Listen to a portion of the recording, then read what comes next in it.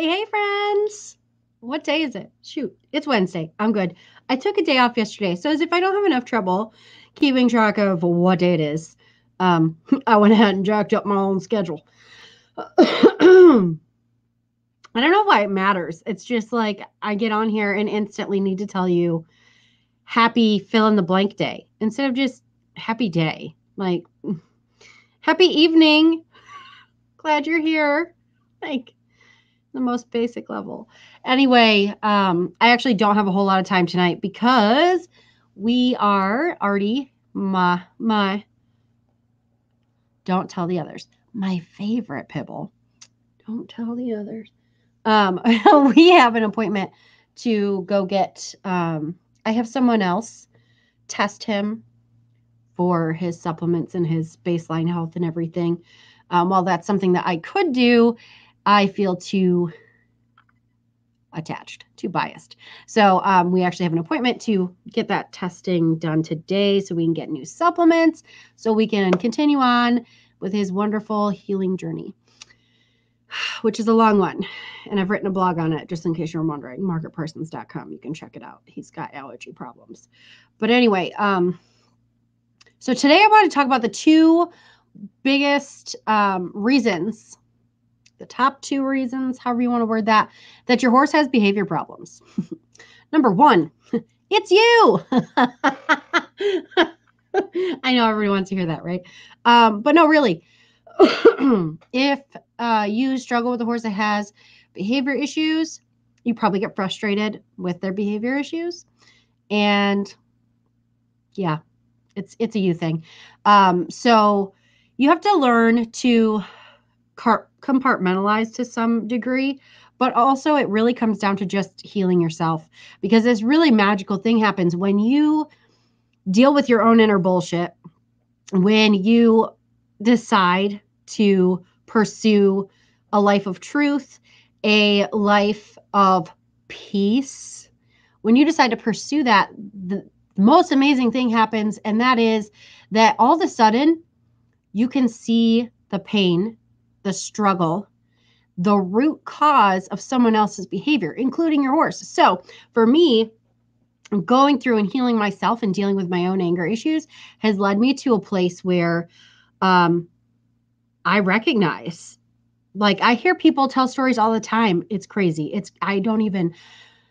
They're like, oh, I picked up this horse from the kill pen, 6 months ago, and I thought we'd be farther along by now, but I still can't get on them, and they still come after me, or they still bite me, or they still have an attitude. Dude, they were in a kill pen 6 months ago. Ugh. But it's that, like, because I've healed my own trauma, because I know what it feels like, because I can acknowledge what it feels like to be in a traumatic situation and to come out of it and to heal that pain and fear and abandonment and resentment and build trust again. I can see where it's lacking in horses, in dogs, in people in some cases. I'm just more aware of it because I've gotten very intimate with it through my own healing journey. So that's number one, is if you struggle with a horse that has behavior problems, you are the problem and you have to heal yourself. If you need help with that, I am here for you. I am an emotion code practitioner, so I help people process old emotions and get rid of them permanently. And also, I've walked the journey, man. So I have a lot of tips that I can help speed your journey up. If you're interested in that, jump into my Facebook group, Heart-Centered and Intentional Horsewomen. The link is in my bio, always and forever. Anyways, reason number two. Reason number two that you're dealing with a horse with behavioral problems. They're in pain. And chances are that you don't recognize their pain, which, you know what, like, let's just be honest and back this bus up. I've been in the horse world for a long time, but it wasn't until I took a deep dive into anatomy and biomechanics and learned massage that I realized that a lot of the things that we do, very common practice things, cause pain. They cause pain and they ignore the problem. So instead of, oh, my horse just needs to learn to keep his head down. And in order to keep his head down, for now, I'm going to put a tie down on him to teach him that he's got to keep his head down.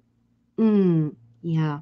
Okay. That tie down that you're using to try and help you solve the problem is actually only making it worse because they will brace against it. They will, what'll happen is when they brace their neck against that, this is just one example, by the way.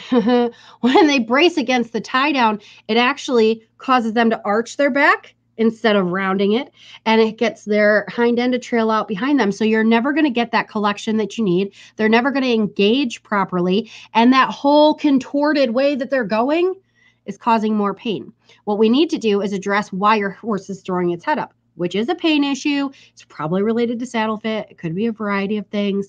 Anyways, that's the reason number 2 is pain. And most people are like, oh, we've had the vet come out and they can't find anything. Okay, let me tell you. As a massage therapist who works on high dollar athletes that go to the best vets in the world, vets don't do the same pain tests that I do.